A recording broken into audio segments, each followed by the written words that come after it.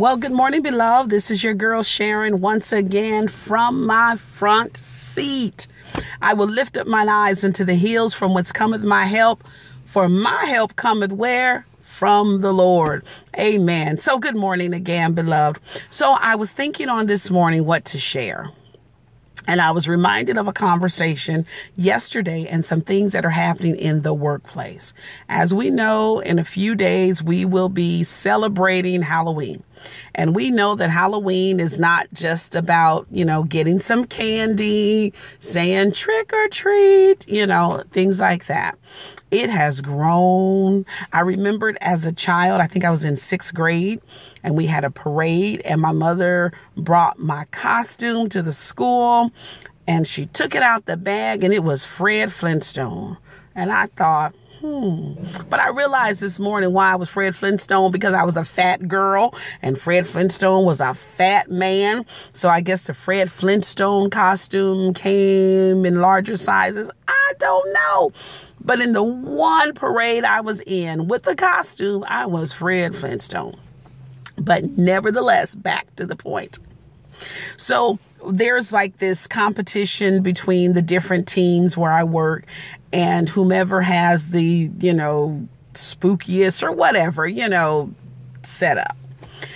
So the theme on the team in which I sit is Pet Cemetery. And when they said that, I was like, oh my goodness, okay, whatever. So they're decorating. And they have these cobwebs going all over the place and everything. And one lady said, wow, it's looking dark already. And I said, well, that's what demons do. They make things dark. The enemy comes to bring darkness. And all they did was strung these, spiderweb looking, cobweb looking kind of things, right? So I'm taking one for the team on this one, right? So I said, now y'all putting all this stuff around and what have you.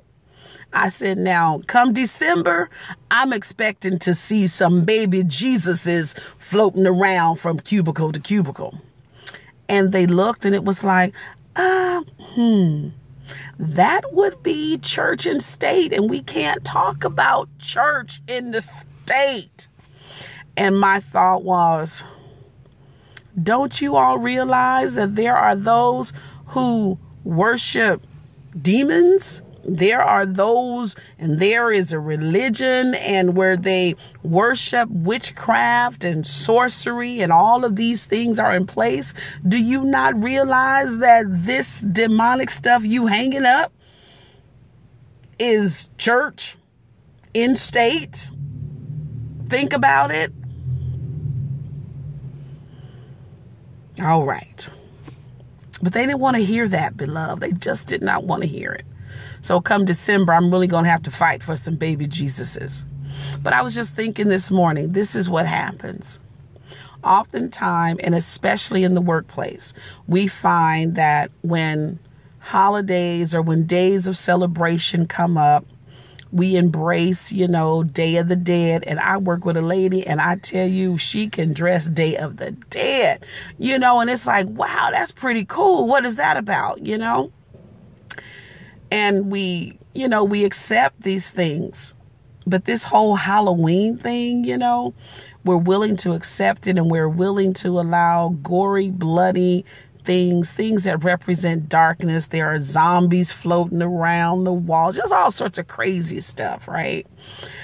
And the winner gets breakfast. But I was just thinking, we allow those things and we don't realize that there is a dark side to life. And as children of God, we must embrace the light. And although you may be in a workplace, and although ghosts and goblins and ghouls and witches and, half bodies and just all these sorts of things are floating around the workplace, just let your light shine. take this time, this opportunity, not to be rebellious, because if you win, you're going to be eating them bacon and sausages. They're going to give you with that winner's take all breakfast. You will. At least I know I will. Good God Almighty, I love bacon. But nevertheless, use this opportunity to shine. Use this opportunity to talk about the goodness of the Lord and just let your light shine. This little light of mine, I'm going to let it shine. So let your light shine, especially during this season. I don't even know if it's a holiday, but it's one that's celebrated. Eat a Reese cup for me. You know what I'm about to say. This is your girl Sharon from my front seat. Let me get out of this car and go inside and render unto Caesar those things which belong to Caesar. And if it be the Lord's will, I will meet you on tomorrow, same place, same time, from my front seat. So again, beloved, although the ghosts and goblins and all of those things are floating around the workplace, let the Spirit of God be evident in your life and you bring light to this dark world. I love you. This is your girl Sharon from my front seat. I'm out. Deuces.